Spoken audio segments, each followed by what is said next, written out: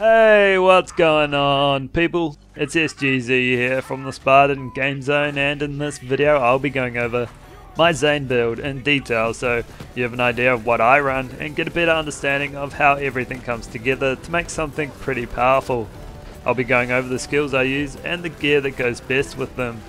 This build doesn't need top tier anointments or gear to work well, just set up the skills and you'll be good to go. It can handle anything. Now this topic fills the comment section more than anything else, well, other than how I sound like Mancubus from DLC 2, which to me is kinda hilarious. Good meme guys, great, keep it going, woohoo, yeah! Cool, let's get back to the video. This video will help you get a better insight into how Zane works and how to get the most out of him. I'm always open for content suggestions, so if you have anything else you'd like to see, don't hesitate to ask in the comments below. If this video helped you out, I'd appreciate it if you could take the time out to give it a like. It helps justify the time I put into making it. And let's dive in. It's a build video, right? And everything starts with the skill tree, so we'll begin with those. The main goal with this build is to keep our action skills active, as that is where Zane is at his best, but we don't want to sacrifice any damage to achieve that. And I'll explain the thought process behind everything here. We'll start with the green tree, or Zane's undercover tree, and our main goal here is to get down to calm, cool and collected, the cornerstone of many Zane builds. Whenever Zane freezes an enemy, his shield instantly begins recharging. If Zane's shield's already full, he regenerates health for a few seconds. But the main one, if Zane's health is already full, his action skill cooldowns and durations are immediately reset. So the third one there is the main one that we want to be achieving, so we can get our action skills up for as long as possible, and we need full health and full shields to do that. So to get down to calm, cool and collected, we start with adrenaline. Zane gains increased action skill cooldown rate. Now that's kind of the opposite of what we want to be achieving. We want our action skills to be up all the time, but when they're not, we want to get them back up and active as quickly as possible, and this helps to do it. We also put 5 into ready for action, which increases Zane's shield recharge rate and his shield recharge delay, so again that helps us to get our shields full to proc the last instance of cool, calm and collected. We also put 4 into brain freeze, which whenever Zane scores a critical hit on an enemy, there's a chance they will be slowed. This effect stacks until the target is frozen, so that helps us to freeze enemies, again to proc calm, cool and collected. We also put 3 into stiff upper lip. Whenever Zane is damaged, he gains damage resistance against that damage type, so that helps for survivability. But there is no rise to the occasion, and this build does not have any passive health regeneration. So if you want some, you can put 1 into that. Maybe take 1 out of adrenaline for that. Moving on now to confident competence. While Zane's shields are active, he gains increased gun damage and accuracy. The more percent full, the greater the bonus. And basically our shields are going to be active all the time, and they're going to be full as well, so we can get the full 35% gun damage and 33% accuracy for that one. Also put 1 into really expensive jacket, just so when we're on fire, we don't want to be on fire for that long, so that helps us to do that. We also put 1 into futility belt. Zane gains resistance to non-elemental damage. After killing an enemy, all elemental damage Zane takes is converted to non-elemental damage. So with the Seeing Dead class mod, that's basically plus 15% damage reduction all the time, and when that's combined with stiff upper lip, that's plus 31% altogether, and those two help with Zane's survivability. And with all those skill points, we've finally got down to calm, cool and collected, which is the main goal of this skill tree. When it comes to augments for our barrier, I went with this one, which helps with health regeneration and reduces our shield recharge delay to help us proc calm, cool and collected more often. And it also gives us a small reload speed boost as well. I also went with all-rounder, which although it does increase the cooldown rate of the barrier, it doesn't really matter when it's up all the time, but it does also help the barrier to protect us more. It means we take less damage. Onto the blue tree now, or Zane's Hitman tree, and we put 5 each for violent speed and violent momentum.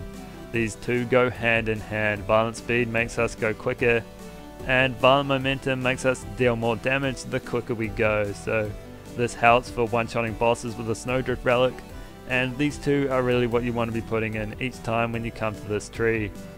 We also have 2 in Cool Hand just to help us with that reload speed, and this one also stacks twice. drone delivery. I mean, if you don't pick this one, you're not going to be firing grenades, so may as well take it. And we also have salvation for the lifesteal. You can put 2 into this if you need it, but I found that 1 is enough. We also put 1 in death follows close. I mean, it's one of Zane's best skills. It helps to increase our kill skill duration and also makes them 25% more effective. I also put 4 into violent violence, which increases our fire rate, and that's another one that stacks twice. And for playing dirty, I put 2 into this one. It kinda depends on your class mod here. You don't want it going over 100%, as then it's just a waste. But it's also good to understand that it's an additional projectile, so if you have pellet guns like the Maggie or most shotguns, it's only going to be 1 of those pellets, so it's not going to be as powerful as it would be for say a redistributor where it's actually doubling the damage. It'll only double it a certain percentage. Lastly, I put 2 into Good Misfortune. This is another one like Salvation, but you decide just how much you need to put into it. Killing an enemy increases Zane's action skill duration. Now with Seeing Dead class mod, you don't actually need to kill people, you just shoot them and your action skills will last longer. It works hand in hand with Calm, Cool and Collected, and those 2 combined really help to keep your action skills up, and it's just a great combination, and definitely at least put 1 into this one. When it comes to augments for the Sentinel, I grabbed Bad Doze, which increases Zane's fire rate and movement speed for every enemy weakened by the drone. And I also grabbed Boomsday, which adds a rocket pod to the Sentinel. Now it will still be shooting its normal machine gun bullets, but by adding a rocket pod to it, it helps to proc kill skills with Seeing Dead class mod more often. Basically, the Sentinel on its own can proc Good Misfortune and help your action skills to last longer. For Zane's Orange Tree or his Doubled Agent Tree, we want to be putting 5 into Synchronicity. Now this is the one where it really tells us that we should be having our action skills active to get the full gun damage boost. If we have both our action skills active, we get a 40% boost to gun damage, and that's really why we want to be having our action skills up for as long as possible. Now I also put 2 into Borrowed Time, which extends the duration of our action skills, and I put 4 into Donnybrook, and this could easily be 5, and I might be changing that soon, but Donnybrook is one of Zane's best kill skills. I mean, it actually probably is his best. It stacks twice, increasing his gun damage and health regeneration.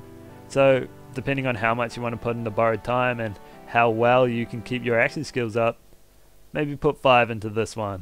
And that's all for our skill trees. In terms of gear, the first thing you want is a Seeing Dead class mod, which you can get from any suitable loot source in DLC 1. It's by far and away Zane's best class mod. Each time Zane damages an enemy, there's a small chance to activate all of his kill skills. Zane is pretty mediocre without his kill skills or action skills active, and this solves the kill skills side of things. If that wasn't enough, it also makes each kill skill 25% more powerful, which when combined with Death Follows Close makes them 50% more powerful, and the numbers when you hover over your kill skills in your skill trees will reflect that. The one you see here is the one that I'm using for the gameplay in this video, but you'll want to have enough so that you can switch them in and out depending on your combat situation. When it comes to artifacts, the Pearl of Ineffable Knowledge from DLC 2 is a good one. An electric banjo dropped from the Psychobillies who you fight here in the Ambermire is also a good choice to up the redistributor's damage. Or a victory rush, which you can get from Sloth, who hangs out around in this area of Conrad's Hold.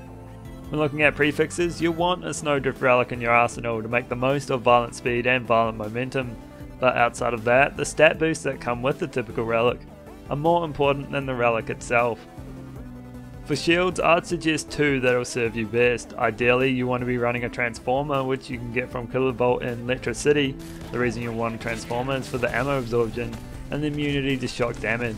Shock damage also refills shields, so you're more than immune to it.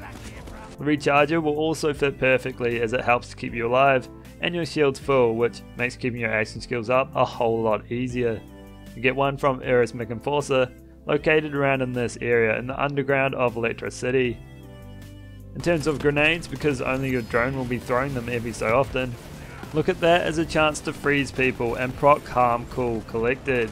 The best grenade for that is a Cryo Recurring Hex, which has an increased chance to drop from the Sky Bullies who you can find in this area of the Anvil. Onto weapons now, and I'll be picking two from the assault rifle, SMG, pistol and shotgun classes. It used to be that Zane needed cryo guns to maintain action skill uptime, but with this build and seeing dead, that's not required, so don't be thinking you need to limit yourself to cryo weapons.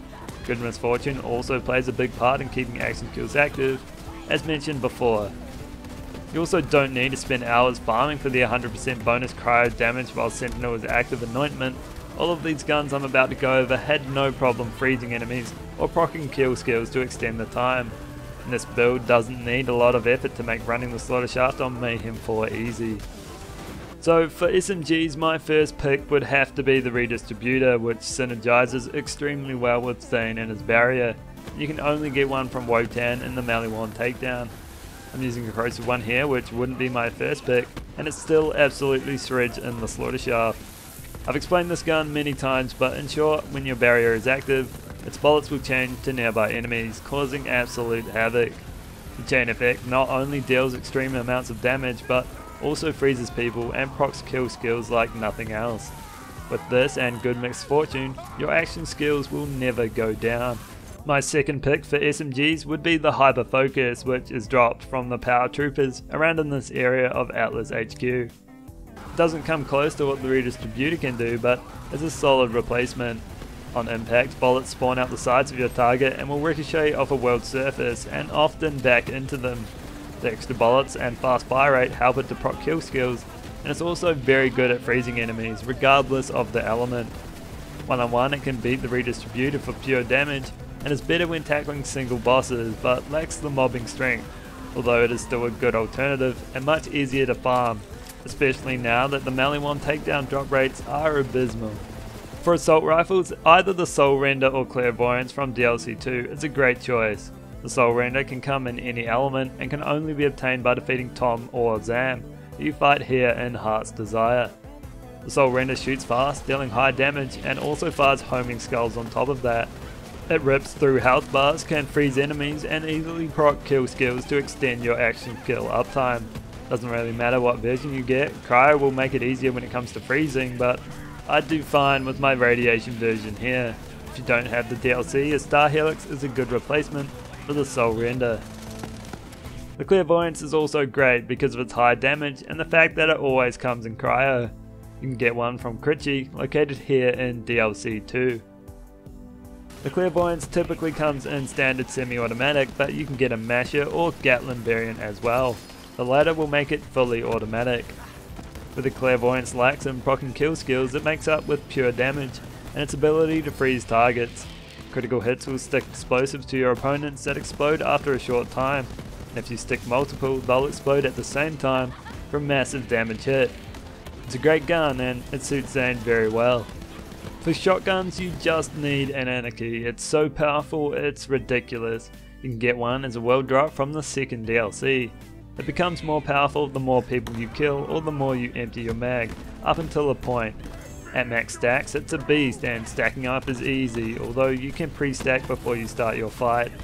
The Cryo 1 freezes enemies in a single shot, but any version will do so just as well. It's Borderlands 3 on easy mode. Your action skills will never go down and you will never die, as long as you don't run out of ammo.